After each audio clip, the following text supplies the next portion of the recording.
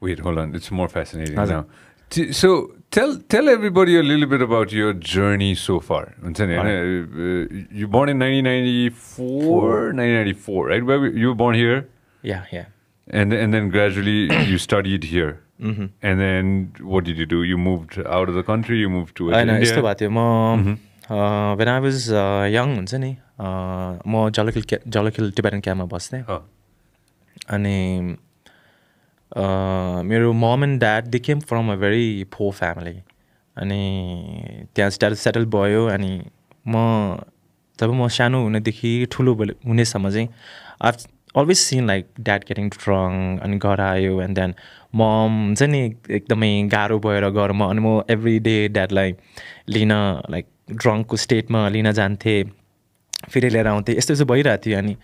एकदमै मैले सानो एजमा नै ममको जुन त्यो सफर त्यो पेनहरू चाहिँ मैले देखिरहेको थिएँ क्या अनि एक दिन चाहिँ मलाई छसँग एउटा दिमागमा आयो what if I leave this family हुन्छ नि यदि म यो फ्यामिलीलाई छोडेर गयो भने चाहिँ मेरो एउटा भागको जुन त्यो खाना हुन्छ नि उनीहरूले पाउँछ नि त I was like 10 years old that time अनि आई टोल्ड मामा म लामामा जान्छु मलाई खुसी छैन यता भनेको थिएँ अनि उहाँले you are the eldest son हुन्छ नि तिमी चाहिँ जान मिल्दैन भनेको थिएँ होइन म जसो गरे नि जान्छु भने अनि मम्मालाई कति कन्भिन्स गर्न खोजेको थिएँ तर पनि म मानेन अनि म गएँ मङमा गएँ अनि मङमा बस्दाखेरि इट वाज रियली हार्ड किनकि म फ्यामिलीबाट कहिले पनि छुटेर गएको थिएन नि त अनि त्यो बेला चाहिँ इट वाज रियली एकदमै मलाई गाह्रो भएको थियो कति वर्षको उमेर थियो 10 म 10 थिएँ त्यो बेला अनि गएँ अनि त्यहाँ पढेँ लकिली म एकदमै भाग्यमानी ठान्छु कि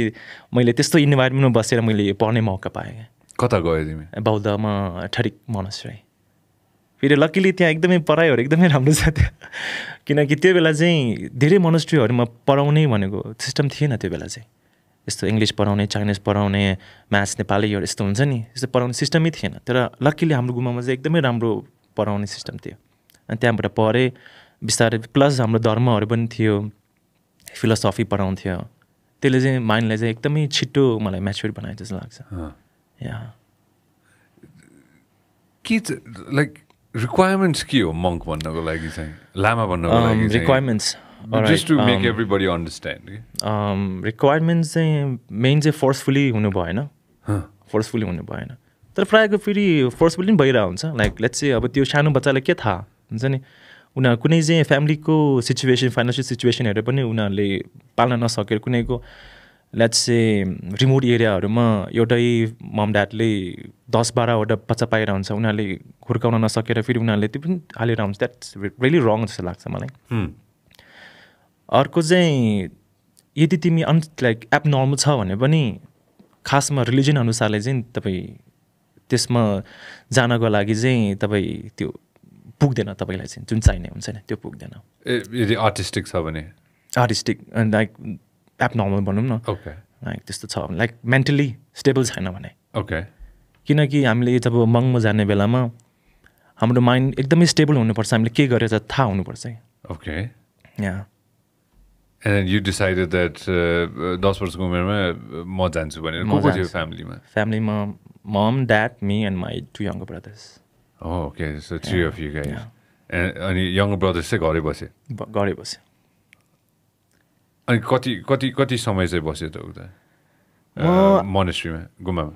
त्यही मेरो सबसे नराम्रो चाहिँ मैले यादै गरेन क्या मैले कुन वर्षमा छिर्यो कुन डेट थियो त्यो बेला कहिले निस्क्यो त्यो मैले एक्ज्याक्टली ध्यानै गरेन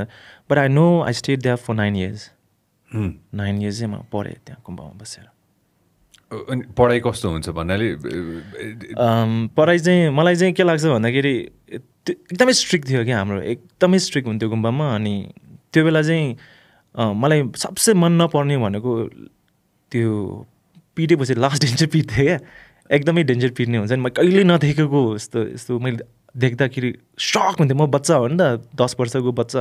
सक हुन्थ्यो कि आमा यस्तो डेन्जर पिट्दो रहेछ भनेर तर हातमा चाहिँ पिट्दैन थियो तर नराम्रो यस्तो नटीहरू कि रुल ब्रेक गऱ्यो भने त्यहाँदेखि पिट्यो भने चाहिँ नरम पिराइ खान्थेँ त्यो चाहिँ एकदमै नराम्रो लाग्थ्यो तर मेन चाहिँ हाम्रो स्ट्रिक्ट भन्नाले पनि हाम्रो के हुन्छ भन्दाखेरि छुट्टीहरू एकदमै कम थियो अनि सबसे पढाइ मात्रै थियो क्या हाम्रो त्यहाँ अनि बिहान 5 बजी उठ्नु पर्थ्यो अनि पूजामा 1.5 घन्टा 2 घन्टा जति हुन्थ्यो एन्ड देन निस्क्यो एन्ड देन ब्रस गऱ्यो फ्रेस भयो एन्ड देन त्यसपछि चाहिँ 9 बजेसम्म पढाइ क्लासेस हुन्थ्यो Like what kind of classes? Like mathematics, त्यस्तो हुन्छ कि? हुन्थ्यो फर्स्टमा चाहिँ हाम्रो रिचुअल्स हुन्छ नि स्क्रिप्चर्सहरू कन्ट गर्नु पर्थ्यो विच आम लाइक एकदमै नराम्रो थियो आई सक्ट थियो हुन्छ नि अति नै दिनमा तपाईँले लाइक लेट्स से 1 प्याराग्राफ चाहिँ मिनिमम 2 to 3 प्याराग्राफ चाहिँ मिनिमम तपाईँले कन्ट गर्नु पर्थ्यो दिनमा यति गर्दा लास्टमा तपाईँले यति बुक नै कन्ट गरेर तपाईँले पढ्नु पर्थ्यो क्या रिसाइट गर्नु पर्थ्यो त्यो चाहिँ एकदमै गाह्रो लाग्थ्यो मलाई त कुनै फेरि छ होइन एकदमै इजिली उनीहरूले सक्थ्यो तर म चाहिँ फेरि अर्कोमा राम्रो थिएँ म्याथ्सहरूमा राम्रो थियो उनीहरू फेरि सक्दैन थिएँ त्यसैले के भन्नु लाग्थ्यो उनीहरूले टिचरहरूले भन्थ्यो मलाई सधैँ कम्प्लेन गर्थ्यो तिमी किन नआएको हुन्छ नि यस्तो तिमी गीत चाहिँ कन्ठ गर्ने बेलामा चाहिँ एकैछिनमा गर्छ यो चाहिँ पूजाहरू किन कन्ठ गर्न सक्दैन भनेर चाहिँ त्यो कुरामा चाहिँ मैले धेरै पिटाइ खाएको छु गीत भन्नाले चाहिँ सानै उमेरदेखि गीत गाउँथ्यो गुम्बामा चाहिँ कस्तो गीतहरू गाउँथ्यो गुम्बामा बस्दा मलाई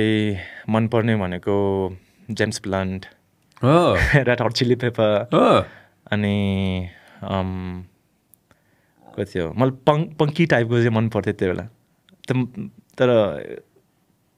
मैले गर्दा चाहिँ के भयो भन्दा यस्तो खालको जनरहरू गुम्बामा आयो क्या त्यो चाहिँ मलाई एउटा किसिमले मलाई एकदमै नराम्रो पनि लाग्छ है किनकि मैले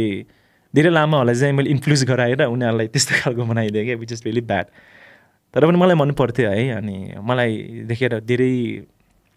त्यहाँको लामाहरूले गिटार पनि सिक्यो अनि त्यस्तोमा आयो अनि मैले गर्दा धेरै लामा पनि छोड्नु भयो उहाँले आफ्नै ब्यान्ड बनायो तिमीले बनाउँथ्यो अनि त्यो क्रिकेट ब्याट लिएर त्यो खाता बाँधेर हुन्छ नि ब्रेकमा पुरा गर्थ्यो यु क्यान इमेजिन हुन्छ लामा ड्रेसमा छ हुन्छ नि यस्तो गर्थ्यो कस्तो देख्थ्यो होला त्यो सानो रुममा हुन्छ स्पेसिफिक चान्सहरू हुन्छ गुम्बामा जुन तिमीले गर्नुपर्छ त्यो चान्सहरूलाई के भन्छ त्यो चान्स एउटा मात्रै हुँदैन हामीले एउटा पछि एउटा लामो हुन्छ त्यो चान्सलाई मलाई एकदम मनपर्छ कि त्यो चान्सहरूको चाहिँ आवाज सुन्दाखेरि के हुन्छ नि एकदम पिसफुल एकदम काम फिल आउँछ कि मलाई हुन्छ नि तर मैले बुझ्दिनँ होइन के हो भने बुझ्न त हामीले पनि बुझ्दैन होइन त्यो बुझ्नको लागि पनि तपाईँले छुट्टै क्लासेसहरू लिनुपर्ने हुन्छ but what are those chance त्यो चान्सहरू एक्ज्याक्टली भन्नुपर्दा पहिलाको जुन बुद्धको पालाको जुन त्यो संस्कृतको हुन्छ नि वर्डहरू त्यसलाई चाहिँ ट्रान्सलेट गरेर ठक्कै टिबेटन वर्डमा बनाएको हुन्छ तर कुनै पार्ट चाहिँ पछि जुन ठुलो हाई पहिलाको गुरुहरूको प्रेज त्यस्तो बारेमा पनि हुन्छ धेरै खालको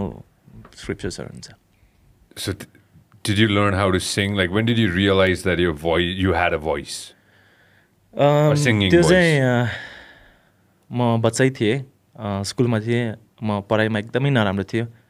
कहिले पनि पढ्दैन थिएँ कि त मलाई नै बुली हुन्थ्यो कि म आफै बुली गरेर आउँथेँ है त्यस्तो खालको बच्चा थिएँ अनि एकचोटि चाहिँ हाम्रो स्कुल जुनियर सङ कम्पिटिसन भएको थियो अनि त्यो बेला चाहिँ मैले पनि जस्ट एउटा टिचरले गर्दाखेरि भाग लिऊँ भनेर म भाग लिएँ अनि त्यो बेला चाहिँ मैले गीत गाएको थिएँ समथिङ लाइक द्याट है will be coming round the mountain will be कम भन्ने एउटा सङ थियो आई स्टिल रिमेम्बर त्यो गाएँ होइन म फर्स्ट आइदिएँ क्या म त छक्क भएर मैले लाइफमा म सधैँ फेल हुने मान्छे म फर्स्ट आइदिएँ म त एकछिन सक भएँ I think I am good at this thing हुन्छ नि अनि त्यो त्यहाँबाट चाहिँ थाहा पाएँ कि म चाहिँ गाउन चाहिँ सक्छु है भनेर अनि त्यसपछि चाहिँ म एक्लै गएर कता हलको त्यस्तो एबेन्डन्ड खाली हलमा घरमा गएर गाउँथ्यो एक्लै गएर अनि त्यहाँबाट चाहिँ मलाई चाहिँ त्यो सिङ्गिङको बारेमा हल्का नलेज चाहिँ बिस्तारै आयो जस्तो लाग्छ मलाई And then you started listening to James Blunt. James Blunt, yeah. RHCP. Yeah, Red Hot Chili Pepper, and Simple Plan, Green Day. त्यही बेला मैले उनीहरूलाई मन पराउँथेँ त्यही बेला. Nice, man. John Mayer. Yeah, that's cool, man. And did you play that in the Gumba? Yeah, तर not every day. गायो भने आफ्नै रुममा एकदमै बिस्तारै गाउनु पर्थ्यो तर बाहिर गयो साउन्ड अनि गुरुले सुन्नुभयो भने देन आइ इन ट्रबल म कि त म रुममा गाउँथेँ कि त वासरुममा नुहाउने बेला गाउँथेँ अनि सो पढाइ चाहिँ कस्तो हुन्छ पढाइ सकायो एसएलसी दियो the bad thing is there is no SLC what is it then तिमी जति पढ्न मन लाग्छ पढ त्यसपछि चाहिँ यस्तो सर्टिफिकेटहरू प्रोभाइड गर्ने एसएलसी यस्तो चाहिँ केही छैन होपफुली अहिले चाहिँ छ होला त्यो बेला हामी हुने बेलामा चाहिँ त्यस्तो थिएन सो सबै बेसिक एजुकेसन तिमीले बेसिक एजुकेसनहरू त्यसपछि के गर्यो तिमीले त्यसपछि चाहिँ म निस्केँ सरी जानु चाहिँ पाउँछ जतिखेर मलाई आफ्नो चोइस अनुसार एउटा एक्स अमाउन्ट अफ पढाइ सकाएपछि तिमीले जान चाहिँ पाउँछ जान पाउँछ हजुर फोर्सफुली तिमी बस्नु नै पर्छ भन्नु पनि छैन तिमी जहिले पनि जाँदा पनि हुन्छ जसै गरी आयो त्यसै गरी गयो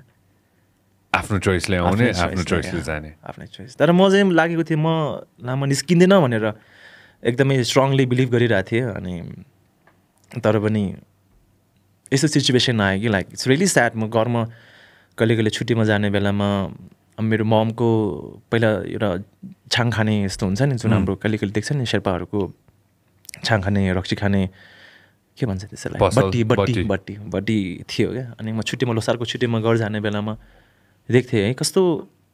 माया लाग्थ्यो क्या आमाको बिचरा कसरी दुःख गरिरहेको हुन्छ होइन अनि माथि चाहिँ त्यो जस्ताको हुन्थ्यो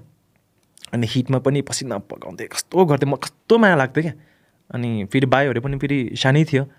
त्यति गर्दैन थियो एकदम आफ्नो खेलकुदमा नै बिजी हुन्थ्यो अनि फेरि कहिले रक्सी खाने मान्छेहरू कस्तो आउँछ यस्तोमा त हामीले राम्रो मान्छे एक्सपेक्टै गर्दैन नि त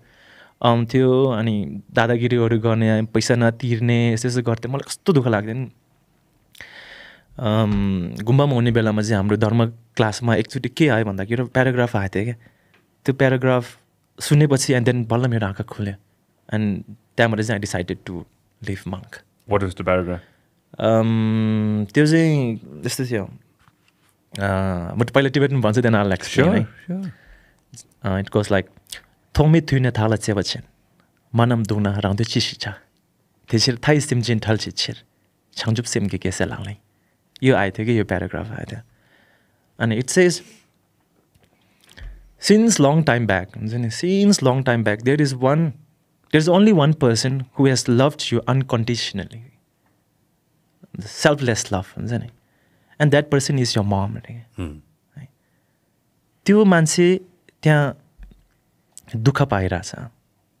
हुन्छ नि र तिमी आफ्नो छोरा चाहिँ कुनै ठाउँमा बसेर रमाइलो गरिरहेछ फन गरिरहेछ लाइफ